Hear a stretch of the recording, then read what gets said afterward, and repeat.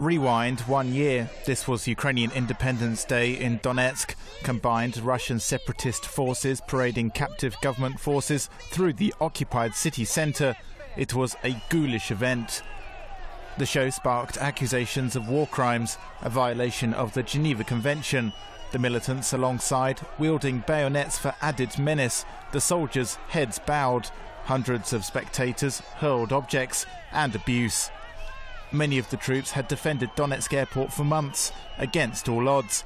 Kremlin-backed TV in Russia broadcast these images live, including the soldiers' faces. Shouts of fascists and killers rang out from the crowd, terms which echo the Kremlin's narrative of events in Ukraine.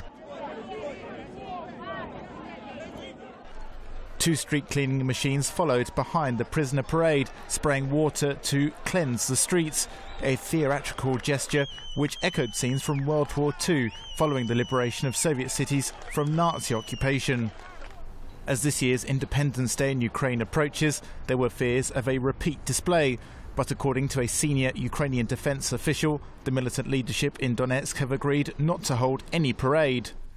Vasily Budik, an advisor to the Deputy Defence Minister, said on Facebook, "At this point there is an agreement. There will be no prisoner parade, no shooting of our prisoners, and there is an agreement on the humane treatment of prisoners." Some 170 people remain imprisoned by militant forces. About half of those are Ukrainian military personnel. That's according to Ukrainian MP and journalist Irina Gerashenko.